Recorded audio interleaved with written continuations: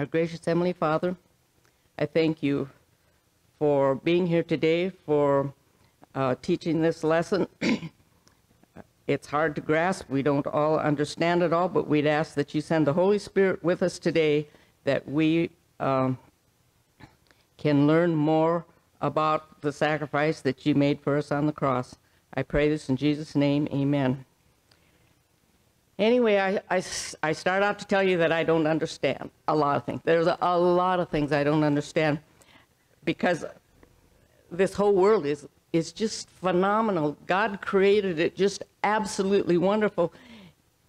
And who am I to be questioning anything, because I don't have enough knowledge. I want to share with you some of the amazing things I saw this week. Two things that I don't even understand, but some years ago I fed the birds outside in front of my house, and all these sunflowers grew up, so I let them grow up every year, and they're right in front of my kitchen window, and this time of year there's these little birds that come and eat the seeds off of the sunflowers, and that's why I let them grow, because they're so beautiful. They start out to be black, and I think they're house finches. They turn multiple colors. They're black first, then they're white, then they get the specks of yellow in them, and then pretty soon they all turn yellow. Sometimes they turn green, and I saw a yellow bird picking a seed off of the sunflower and feeding it to another bird that was black, that was almost her size, but it was just so adorable. And you think God has, at that particular time, changes those birds' colors so they blend in with the sunflowers, the green sunflowers and the yellow sunflowers and the black sunflowers, and I don't understand it. I saw another amazing thing last night. I went outside. My house faces south, but I went to the east, and I was staring up at the sky, because I think the sky is phenomenal. I don't understand a thing about it, but I saw this meteorite come across the sky, and it started in the south, and it went clear into the north. It didn't go that fast, it didn't go that slow, but it was just huge. It was round, and it was red, and it had a long white tail on it. And I could have said, "Hey, look at that!" And if you hadn't been looking up, you'd have had the time to look up and see it, because it went that long and slower than most of them. I go out to the farm all the time and look up at the sky and watch for meteorites, and they go by so fast you don't even have time to hardly see them, but this one went a lot slower. I hope somebody else in this town saw the same thing and could talk more about it, but I don't understand it. See, I don't understand that. I just almost don't understand anything in this world. So how can I really relate to Jesus Christ and what he went through for us? And maybe you can all help me out here, but I'm going to start out with the memory verse. And about the 9th hour, Jesus cried out with a loud voice, saying, "Eloi, Eloi, Elohim, I can't pronounce it. My God, why have you forsaken me?" And you wonder, at this moment, Jesus Christ thought he was forsaken by his Father. Can you even relate to that? As a child,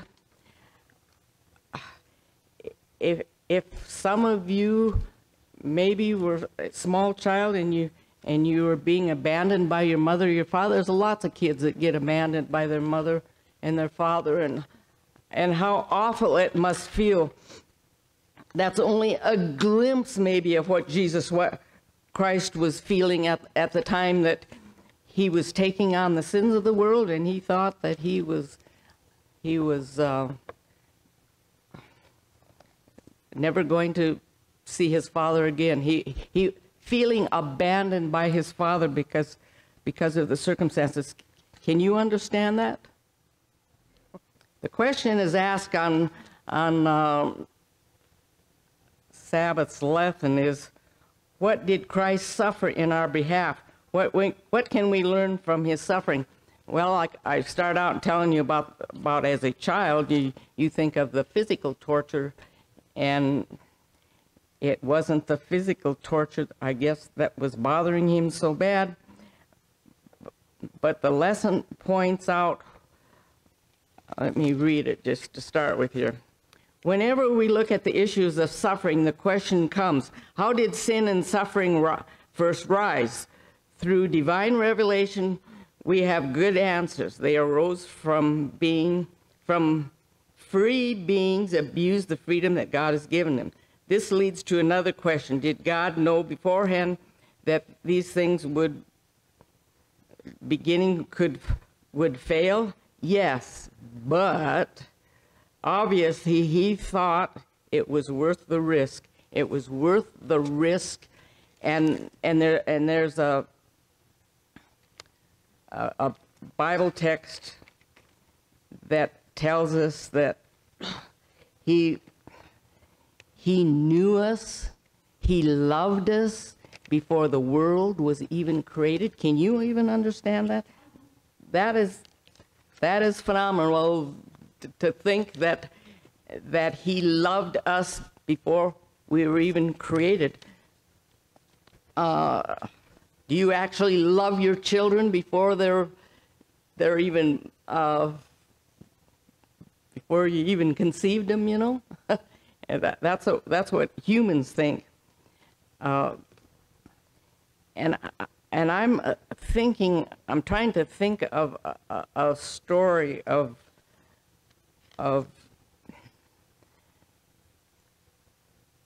dying for my own sins. A story in the Bible, and the only one I can really think of is Jacob. Remember, he stole his brother's birthright. He stole his brother's birthright, but I think one of the worst things he did was lie to his father about it, you know, and then he got the birthright from his father. He lied to his father who loved him the most. And how many years did he spend in isolation and living with Laban and all that? How many years went by, and he had ample proof before he even got there that God had forgiven him and God was going to be with him and take care of him and all that, but he was still living with this guilt. And so he wrestled with the angel. Why was he wrestling with the angel all night long? What did he want out of this angel? He didn't know it was an angel at first. He was wrestling with the angel because he wanted a blessing. He wanted a blessing from God. He wanted his sins forgiven. He wanted to know that his sins were forgiven.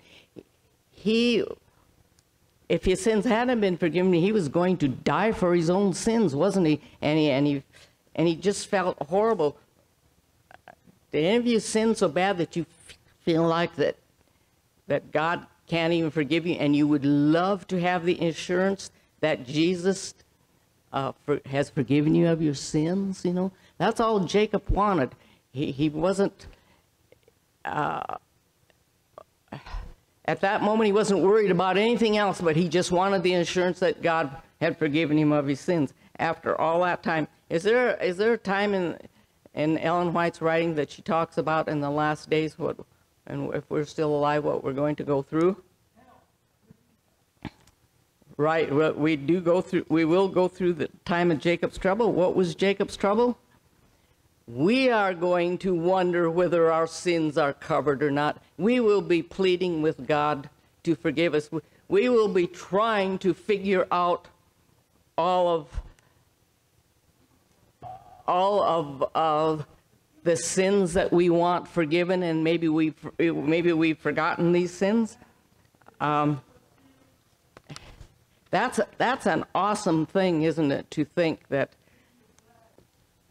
Now, we want to start out with Sunday's lesson where it talks about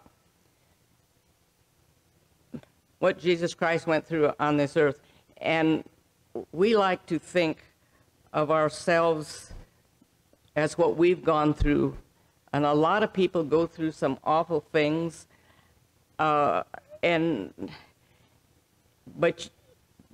can you really say, especially here in the United States, I grew up on a farm and we had everything we needed, but it was rather primitive. And I've told you my story most of the time. But here we're talking about Jesus, and he was born into absolute poverty. You know, it was so bad that Mary didn't even have a blanket to wrap him in. She used strips to wrap him in, and laid him in a manger. There was the whole world was unaware that he had come, except a few maybe, and then he was laid in a manger. He didn't. That's pretty poverty. What was the next thing that was top on the list? Herod was going out to kill him. Herod heard that the Jewish Messiah was born, and he wanted him dead. So right away, the angel had to come to Joseph and Mary and tell him to go somewhere else for a while till Herod died.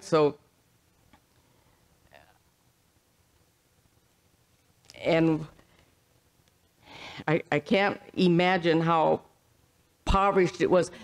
There they had nothing. They had to get back on the donkey and travel far away to get away from Herod. It says, of course, Jesus was not the first person to live in poverty or face those who wanted to kill him, even from an early age. There is, however, another element that helps us understand the uniqueness of what Christ suffered in those early days. And let's turn to John 1:46.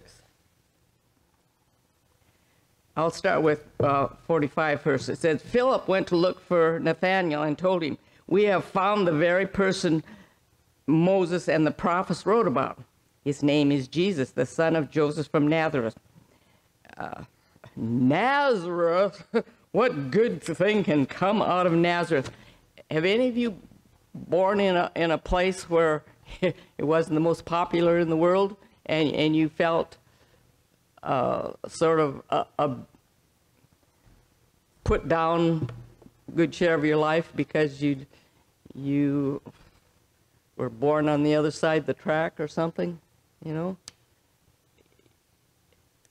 Maybe none of you were, and maybe I wasn't either. However, I was born on what was the part of the Standing Rock Indian Reservation. We went to a country school, but the Indians all went to boarding school, so we didn't go to school with any of them. But when you think of Dewey County in South Dakota on the Standing Rock Reservation, it wasn't too glorious, I'll tell you.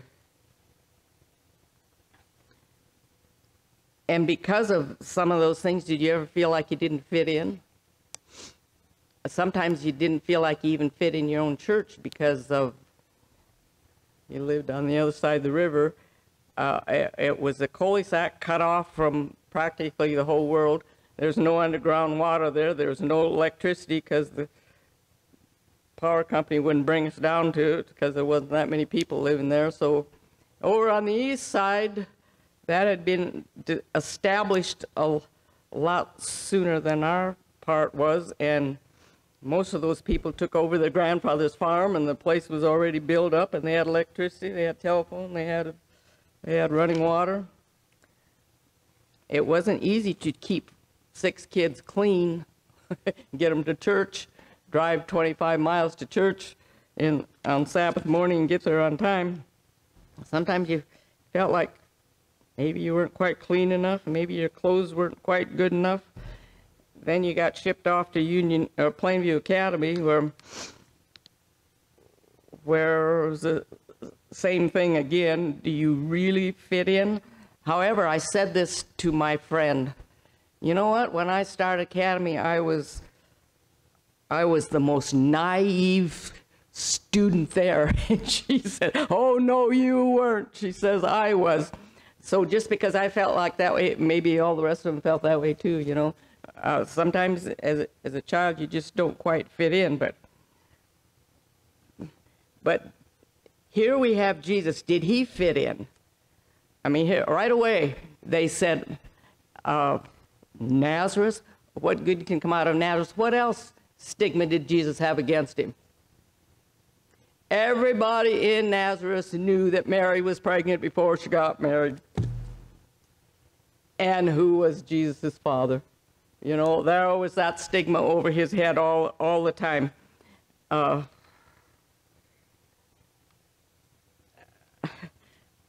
So he had a lot thrown against him. The question is asked, how sensitive am I to the sin that exists all around this world? So it talks about how Jesus,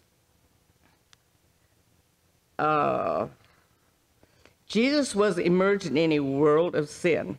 What torture it must have been, even as a child, for his pure soul constantly to be in contact with sin. Do you ever feel like you don't fit into this world because of what you stand up for? I can only relate to myself. If you want to tell your stories, it's fine with me.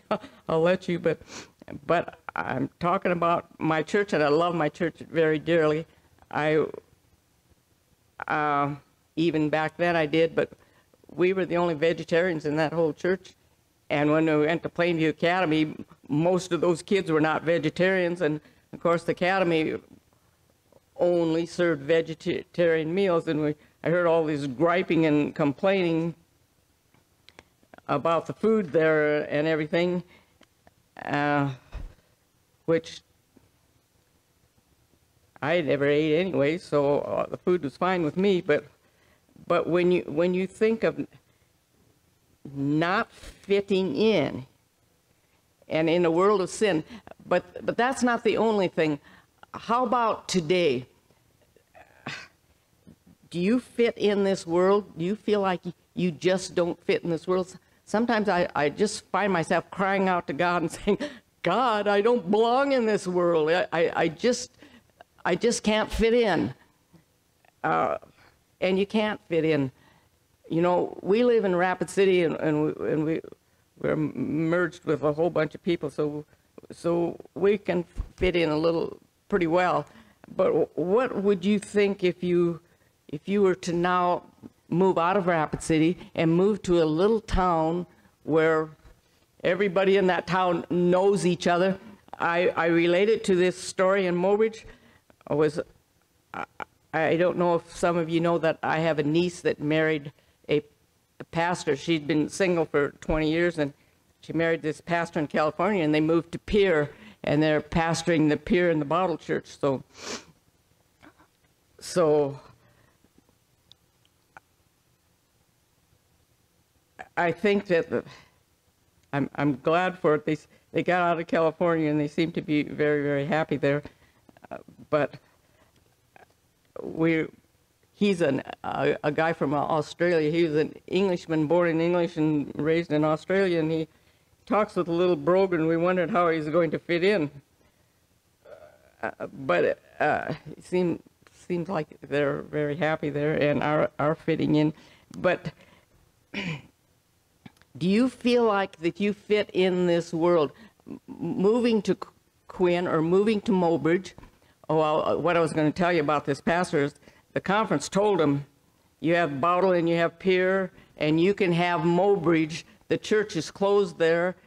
Everybody's died except one man, and he's about to die. But he said, you can do with you what you want with Mobridge. Now in Mobridge, at least, there's 4 Lutheran churches there. There's Catholic churches there. There's a generic church. There's some other. There's a lot of churches in that church. Tell me what chances that man would have to come into Mobridge and reopen that church and start evangelizing. I mean, I don't want to second guess God or anything, but you think those people would know immediately, here comes the Adventists, you know. That's my thinking. But I guess the conference has sold the church now, or he thinks he's got it sold, but anyway, they probably won't start one in there. But how could you move as a Seventh-day Adventist into a small town and try to fit in? Do you think that you would fit in? When Friday night comes, you say, I can't do this, I can't do that. You're invited out to eat. Well, I don't eat this, I don't eat that. I don't work on Sabbath. No, I can't go to your ball games. I can't join in with you people. Do you feel like you could fit in there? Well, here's this Jesus. He's from Nazareth. Did he fit in? I mean, they were picking on him probably from day one being born. Let's go to Monday's lesson.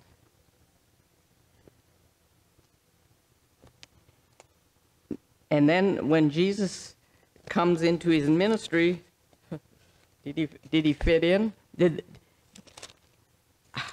Have you ever been misunderstood? Have you ever been trying to explain to somebody, and this person is very, very controversial, and twists everything you said? Let me read. It says, the following text, all the while keeping in mind the fact that Jesus was divine, the creator of the heaven and earth, and that he came to offer himself as a sacrifice for the sins of the whole world. How do these texts help us to understand suffering that Jesus faced on this earth? The first one is Matthew 12:22, and turn to Matthew 12:22. I'll read it. Caption of this text is Jesus, the Prince of Demons. Then a demon-possessed man who was blind and couldn't speak was brought to Jesus. He healed the man so that he could both speak and see. The crowd was amazed and asked, could it be that Jesus is the son of David, the Messiah? Here again we have the innocent crowd, the people who are just plain innocent, don't understand. Like I'm telling you, I don't understand the world. I don't understand most of the stuff that's going on. But here, the innocent truth, they saw this man being healed. They saw that he could now speak and that he could now see. But when the Pharisees heard about the miracle, they said, no wonder he can cast out demons. He gets his power from Satan, the prince of demons. Here he did one of the most phenomenal miracles, and he was put down for it because he was getting his power from the devil, the prince of demons. And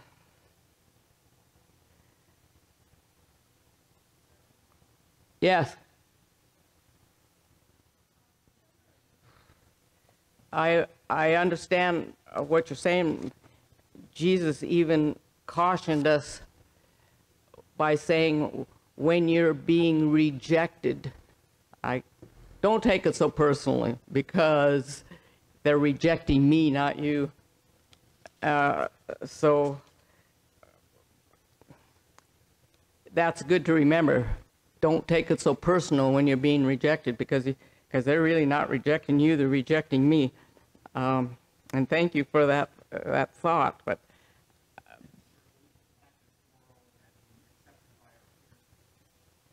yeah, I understand that. He said it's not unusual for human nature to want to be accepted by the people around us. And I think very much about, well, first time really I got out away from the farm and that little tiny community was going to Plainview Academy. And yes, when you're a freshman in academy, you want very much to be accepted, and you'll do almost anything to fit in and be accepted, but it shouldn't be about self and about us. But tell that to a little kid that's got separated from his mother and father at such a tender age. And you're saying, yes, he could feel, because he was human, he had the human feelings that we have, he could feel that he was being rejected and all that, but he had a strong connection with God. How do you have a strong connection? How did Jesus have this strong connection with God?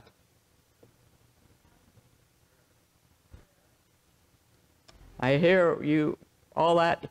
His connection was with prayer. He went away long periods of time just to pray, especially at night, going up into the mountains and praying and wrestling with God, all wrestling with, I don't know if you want to say his soul or his human feelings, and getting that connection with God, getting that assurance from God.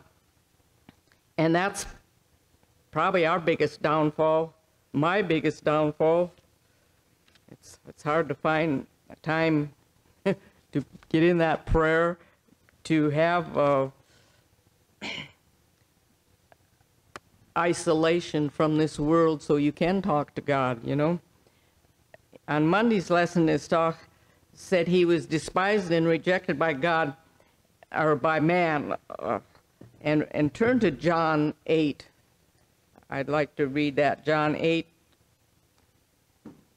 I'll start with 54. Jesus said, if I want glory for myself, it doesn't count. And there throws in a text that if he wanted glory for himself, it doesn't count. But it is my Father who will glorify me.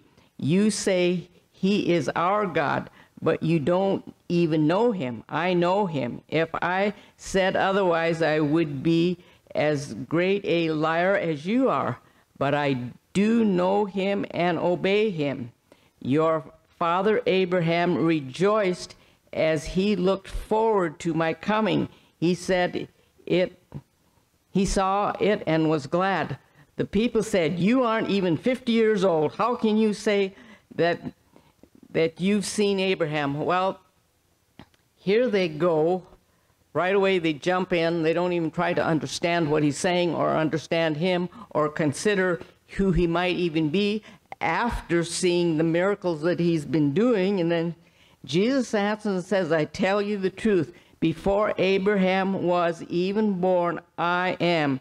At that point, they picked up stones to throw at him, but Jesus was hidden from them and left the temple. That was at the beginning of his ministry, so God prepared a way for him, or they would have killed him, they'd have stoned him, but God stepped in and prepared a way for them so that he could continue with his ministry. And Jesus pleads for us people that he loves, and I think this is one of the best lessons and scenarios we can find in the Bible. It's found in Matthew 23. We can relate to this, and Jesus is pouring out, I see him pouring out his heart. And you might even say the suffering he was going through for us because of realizing how he was trying to reach us and being rejected. Matthew 23:37. I'm going to start with 34.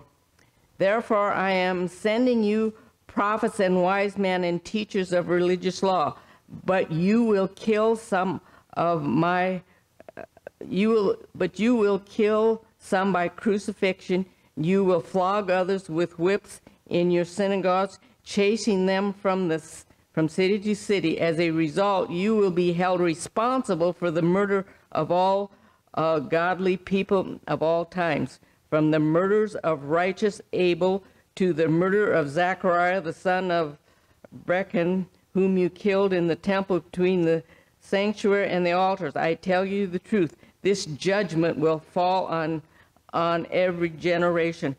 And he's talking about, I've sent you prophet after prophet after prophet, and you've stoned them, you've killed them, you've chased them out of the cities, you've crucified them. And then his words was, with grief over Jerusalem, he says, "Oh, Jerusalem, Jerusalem, the city that kills the prophets and stones God's messengers. How often I have wanted to gather your children together as a hen protects her chicks beneath her wings, but you wouldn't let me. And now look, your house is abandoned and desolate. For I tell you this, you will never see me again until you say blessings on the one who comes in the name of the Lord Jesus Christ." Here he is pleading, pouring his heart out, and said, I would have done anything. The parable he can use is of a mother hen protecting your children. Any of you ever raised chickens? We raised them out on the farm, and we just had to let them run, you know. But there's chicken hawks that are always out there to get them. And you could see this mother hen many a time fluffing out her wings and squatting down and talking to her little babies, and they come flocking in and get under her wings for protection. And Jesus is saying, I would have done that for you, but you rejected me, you know. Tuesday's lessons. Turn to Tuesday's lessons.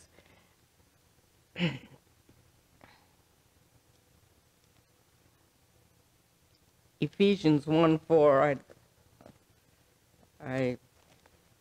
I've talked about that one before already in this lesson. Even before he made the world, God loved us and chose us in Christ to be holy and without fault in his eye. God declares in advance to adopt us into his own family by bringing us to himself through Jesus Christ. This is what he wanted to do, and it gives him great pleasure. So we praise God for the glorious grace he has poured out upon us. Even before the world was created, he loved us. That's phenomenal, isn't it? There was a plan made for us if we exercised our freedom of choice and went the wrong directions.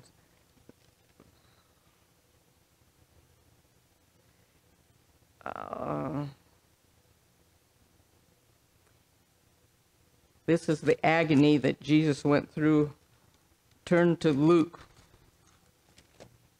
22. This is a very, very hard lesson, and it's a very sad lesson. And I think if my father was up here teaching it, he would just be crying all over the place, because he cried easily when it come to singing songs at church, preaching a sermon, teaching a lesson, whatever he was doing. He cried real easy. I'm not a crier. My mother was not a crier either. I guess I take after my mother, but this is a very, very, very sad story that we're talking about today. And it isn't that I can't relate to it, it's just that I can hold in my emotions. But we should all be crying, shouldn't we? Luke 22:41.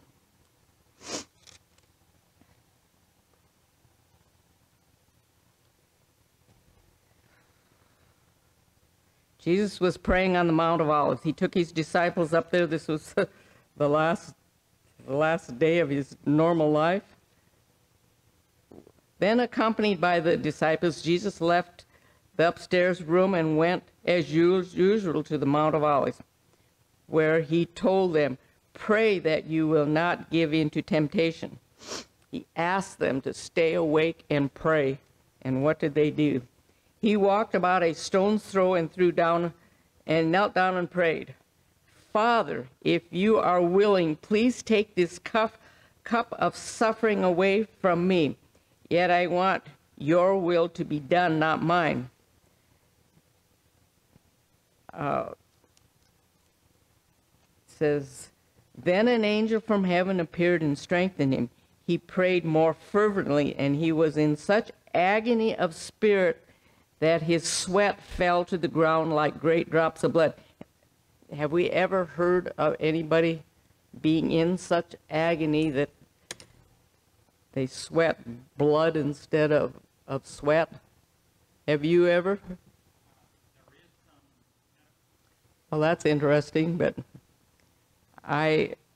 we never, as the general public, get to hear that. But he was in such agony that he sweat great drops of blood. The angels had to come and support him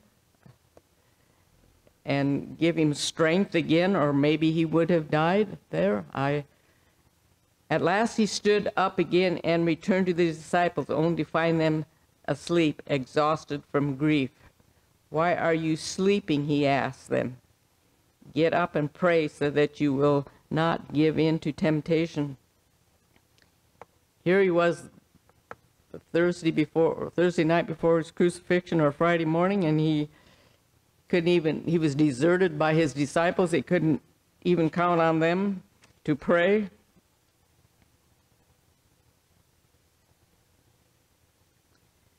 The lesson talks about the only way Christ was now standing in a different attitude from that in which he had ever stood before.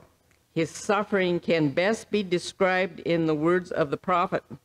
And this one I have a hard time understanding too. It's in Zechariah 13:7, but it says, awake, O sword, against my shepherd and against the man that is my fellow, saith the Lord of hosts. Awake, O sword, against my shepherd. And this must be God saying this against Jesus,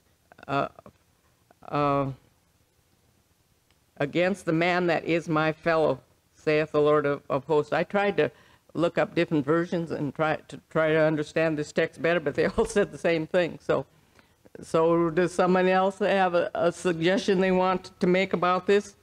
Awake, O sword, against my shepherd.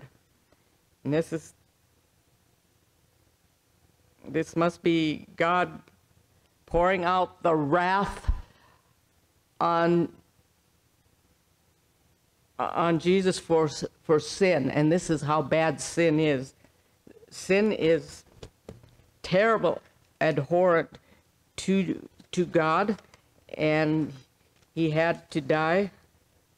Somebody had to die for these sins, and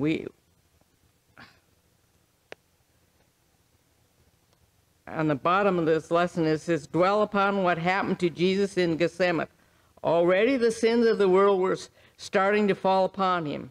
Try to imagine what that must have been like.